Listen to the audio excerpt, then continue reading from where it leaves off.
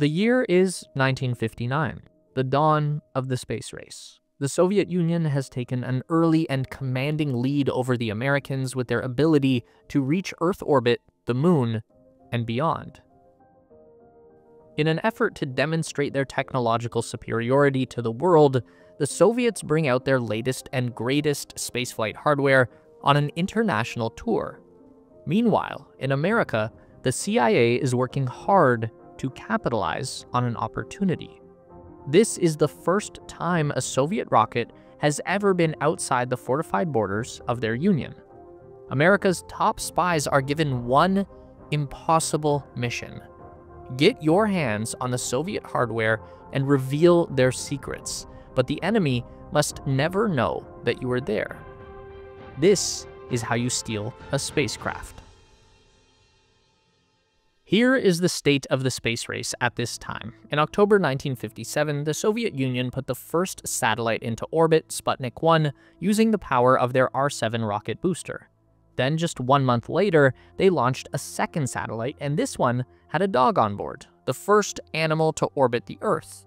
In 1958, they launched Sputnik 3, weighing in at 1.3 metric tons. It carried a wide range of scientific instruments to study the upper atmosphere from space for the first time.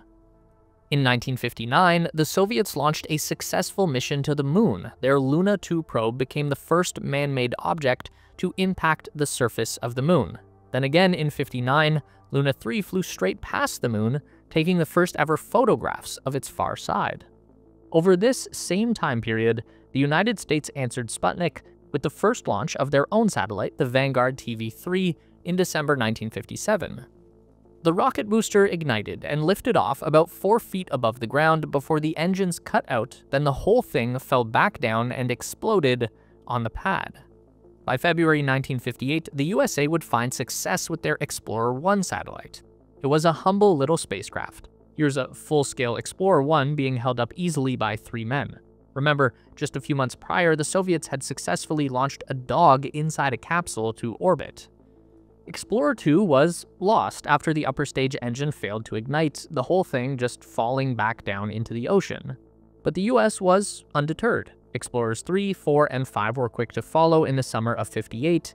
Explorer 5 failed to reach orbit after the first stage booster crashed into its own upper stage payload. America then pivoted to the Pioneer program. These were ambitious spacecraft designed to reach lunar orbit and test new concepts for future crewed capsules. Again, when you look at the Pioneer spacecraft compared to human scale, you realize how small these things really were. From August 1958 to November 1959, the USA launched 5 Pioneer missions. All of them failed to reach orbit. So hopefully that illustrates the situation that the American government was experiencing in the autumn of 1959. The Soviets were winning, but success was making them cocky. In an effort to capitalize on their newfound global attention, the Soviet government organized a traveling exhibition that would showcase a number of their most cutting-edge technologies, vehicles, and equipment. Among the displays, of course, would be a spacecraft. The Soviets chose a Lunik probe as the crown jewel of their exhibition, nearly identical to the Luna 2 that had reached the surface of the moon just weeks prior, and Lunik would be showcased inside the upper stage of the mighty R-7 rocket. CIA officers in plain clothes took their first opportunity to visit the exhibition and get a close-up look at what they had assumed would be a scale model of the Soviet lunar probe. But when they looked through the glass windows into the spacecraft, they quickly realized that this was no model. This was the real thing, Soviet technology ripe for the stealing. It wouldn't be as easy as sneaking into the exhibition hall after hours. The Soviets did have their own men guarding the probe at all times when on display. So the CIA turned their attention to how the goods were being transported from one city to the next. Everything was packed into wooden shipping crates and moved by truck to the local rail yard, where it was then held overnight before loading onto a freight train the next morning.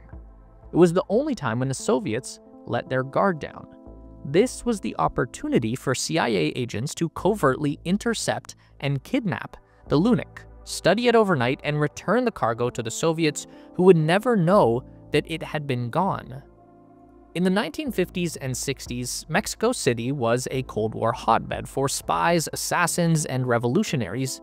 Both the CIA and Soviet KGB had heavy intelligence operations in the area, and Mexico was chosen as the location where this would all go down. CIA operatives got their hands on a Soviet shipping manifest. It listed a crate with the right dimensions for the Lunik that was labeled as models of astronomic apparatus. They had their target. As the exhibition was being taken down and packed up in Mexico City, the CIA used inside men to ensure that the crate with Lunik inside would be the last one to leave the grounds en route to the train yard. Fortunately for the CIA, the Soviets were hiring local trucks and drivers instead of using their own men, so as the last truck left the exhibit, American agents positioned their own cars in front and behind. Once they were satisfied that no Soviet assets were following the truck, the plan was put into motion.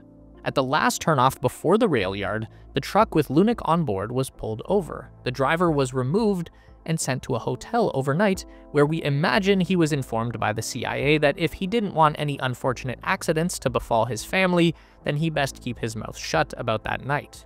An American driver took the freshly hijacked truck to a nearby salvage yard that had been chosen for its high wall to obscure the spies' activities. Again, we assume the local owner was persuaded to cooperate. Once inside the scrapyard, the truck was covered and the agents hunkered down to wait and see if the enemy suspected anything was wrong. At 7 p.m., the Soviet official at the rail station who was receiving the trucks made the assumption that everything had arrived. He then packed up and went to dinner. He was followed to his hotel by CIA agents who kept up observation all night. There is also an unofficial story out there that all of the Soviets responsible for the exhibition were treated to deliveries of alcohol, LSD, and prostitutes at the hotel that night to ensure that they remained distracted and disoriented through the operation. At 7:30 p.m., with the coast clear and under the cover of darkness, the CIA set to work. The first task was to remove the roof of the crate. The wooden top was held down with 5-inch nails that had already been pulled and rehammered several times over as the cargo moved around the world, so no need to cover their tracks here.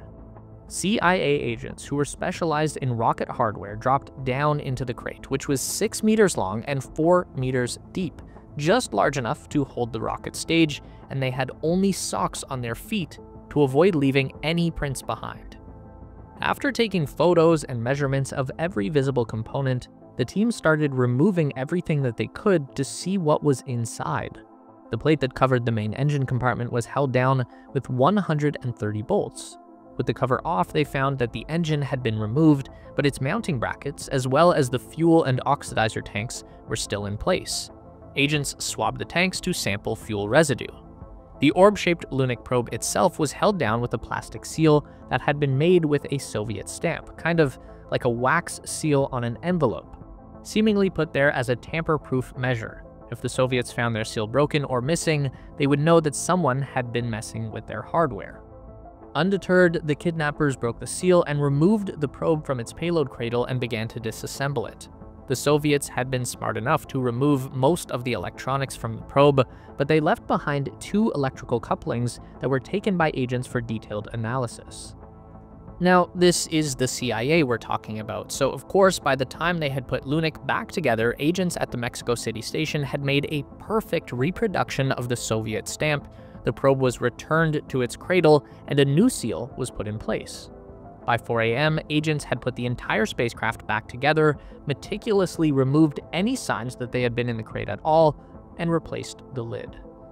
At 5 a.m., a CIA driver moved the truck from the salvage yard with a canvas cover over the top. They brought the truck back to the point where it had been hijacked, removed the cover, returned the original driver behind the wheel, and the truck pulled into the railway station.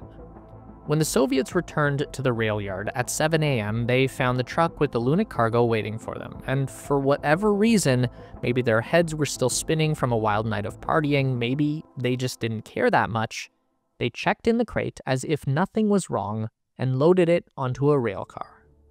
Now, this story comes from a classified CIA report written in 1967 and titled "The Kidnapping of the Lunik." In it, the author makes note that to this day, there has been no indication the Soviets ever discovered that the Lunik was borrowed that night. Maybe they didn't notice, maybe they just didn't care enough to make it known that they did. Besides, what could the Americans really learn from a small probe and the upper stage platform of a rocket with no engine, right? Well, it turns out the CIA wasn't specifically looking to uncover engineering secrets. Their primary concern was identifying makers' marks on as many of the components as possible.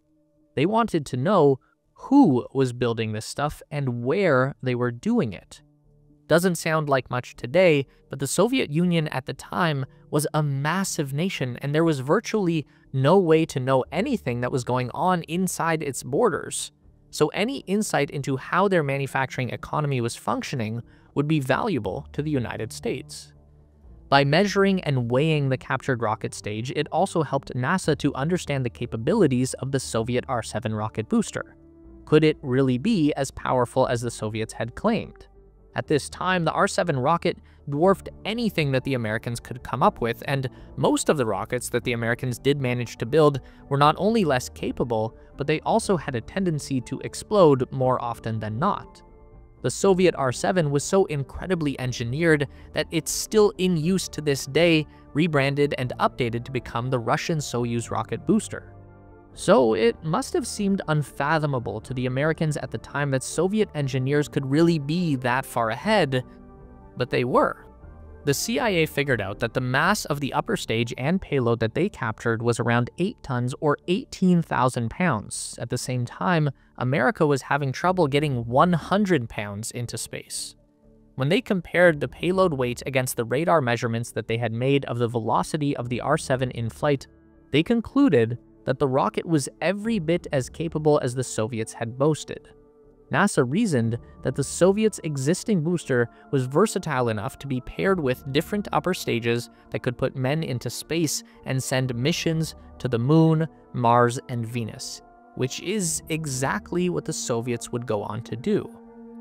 This information was all declassified in 1995 after the collapse of the Soviet Union, and what it really shows is the lengths that these two players in the space race would go in order to find an advantage, no matter how small.